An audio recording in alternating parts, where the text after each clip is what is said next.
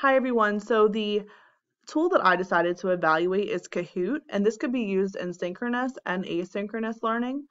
The whole entire premise behind this tool is for students to be able to answer questions. It's more of an assessment tool, and it could be even used as a pre-assessment where the students are prompted with questions and then they have to answer them. And it actually is a game format, so the students are competing against one another to see who has the most points in the end.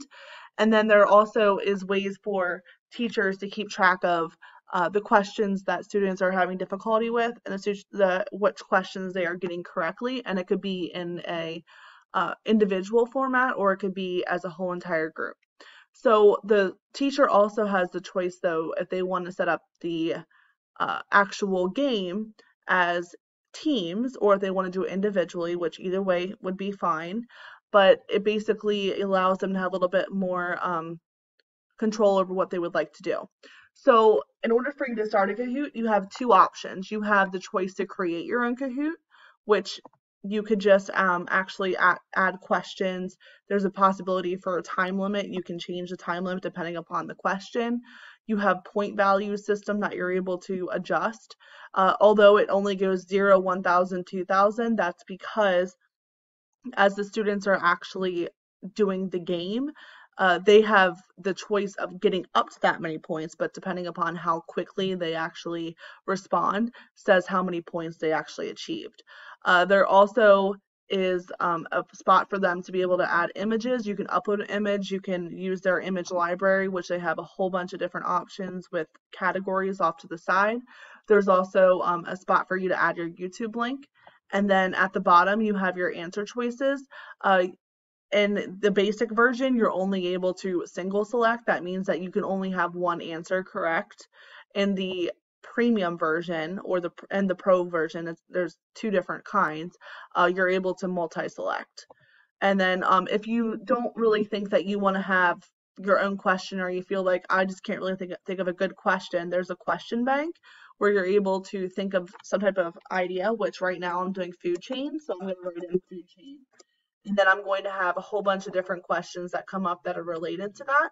So then what I could do is if I'm looking to generate it, I could just add it and it automatically adds it, but it also does not get rid of the other questions. And I can just go through and look at the different questions, and I can just continuously add to my actual Kahoot that I'm creating.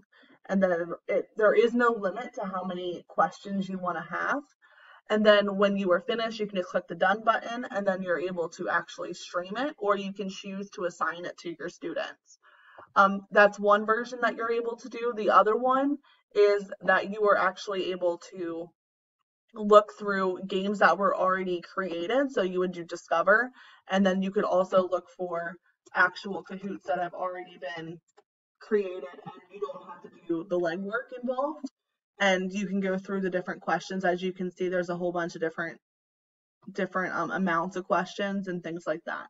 And then you're able to use those again live, where your students could answer those questions live, or they can choose to, you could just send it to them as a virtual link, and then they're able to do it as a assignment.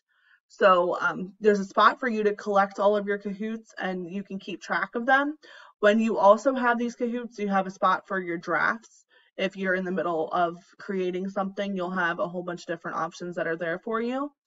Then I also talked about how a teacher can keep track of what their students are getting correct and what they're getting incorrect, which is underneath the reports. So anytime that you stream an actual lesson, it'll say whether it's a live mode or it is a assignment mode, and then you can just open it, and when you open it, it'll go through which questions they got correctly, and you can also see which questions they did not do so well on, and then you'll be able to remediate depending upon how many people got that one question correct, and then you can go from there. In Kahoot's basic format, it basically would be an immersive and quest-based learning for your students to be able to collaborate, where it's more of that game format where they're competing against each other, or you could choose to do it in teams, which means they'd have to be working together.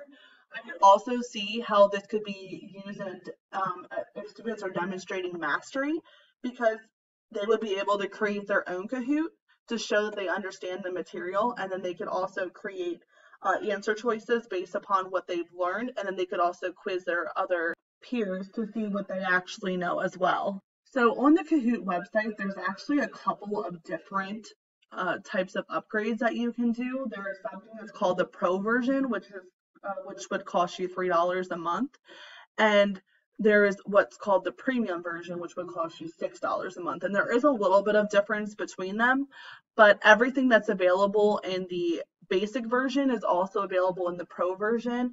And then everything in the pro version is available in the premium version, but they just have a little bit of differences between them, as in they add a little extra something to every single version that they have. So the basic version is the one that I just basically described to you, but the pro version is the next step up, which would have you be able to add different types of questions. So you wouldn't be limited to just multiple choice questions. You would also be able to do puzzles or other types of questions. And when you are asking the students questions, you're able to actually insert slides in between if you want to give more information to your students as you're going through. If you're doing the pro or the premium version as well, that could actually be used as a reflection tool, because the students have the option of being able to give you feedback about after they go through the different types of questions, and they're able to actually pull them and see exactly what they found difficult with the questions, as well as what they might need a little bit of help with. So that could really help them when they're going through the questions to see, okay, this is something I really need to be working on, and that helps them as a reflection tool, but it also helps you to see what they need to be working on as well. So now looking at the premium version, which would again cost $6 a month, they have a couple of other things that would also be a little bit more, obviously, but they would give you a little bit more to the actual website itself. And one of those is that instead of only being limited to class size of students who are able to play at the same time, you're also able to do a school size game. So that means that you're allowed to have a maximum of 2,000 players playing at all the same time, which would be like an assembly and things like that. It does not go through the amount of actual players you're able to have in the basic version, though. It just has a class size. So my assumption would probably be somewhere between 30 to 35 students that you would be able to have as your maximum. Another thing that the premium version has that the pro and the basic version does not have is that you have the choice of being able to add open-ended questions. So students wouldn't be just limited to puzzles or multiple choice true and false questions. They would actually be able to have those open-ended. They are in the process of actually adding a word cloud option as well for students to be able to do. It's in the early stages. It says coming soon, but that would also be available underneath the premium version. And the last thing that would be really helpful for teachers when it comes to the premium version that the other two versions does not actually have is personalizing the students' learning. So when the students are given questions, it actually basically creates its own bank for every single student as to which questions they're getting incorrect, and then it would regenerate those questions for all the students, so that way they're able to practice the questions that they're not understanding or they're not getting correct. The last little bonus that it has for the premium version is that you're basically able to personalize your own account. So teachers would be able to create an actual profile. They would be able to add their school logos and be able to add their school colors, just basically personalize that to make it more around what their actual school would be. And then they're able to see what other teachers in the same school are doing as well. So you would have that option to be able to share between that. And basically, overall, this Kahoot website, when it comes to the tool, it has the synchronous learning, which would be the option to be able to host your Kahoot, and students will be able to answer questions. They would just use the code that's provided with a nickname that they can either have auto-generated or they can generate themselves, and they can play along with each other, again, in a team format, or it could be individualized. And then you also have the option to add challenges, which would basically be individuals being able to do it on their own time. Their own time frame and not required to be on at a certain time at the same time as others. They can just kind of do their own thing, and that'd be more like an assignment based. And then the last thing would be the collaborative outcomes. So in the basic version and any of the versions, you have the immersive and quest-based learning where it has the game oriented, but it's also the assessment part where the students are being able to answer questions. And then also I could see this being used as demonstrating mastery because students could actually be generating their own Kahoot to show that they understand the material that they're being taught. In the pro and the premium versions, this could easily be the reflection because the students have the option being able to reflect upon what they've learned and also reflect upon the questions that they're being asked, and they're able to give that feedback to the actual teacher and they're able to reflect upon it themselves. Thank you.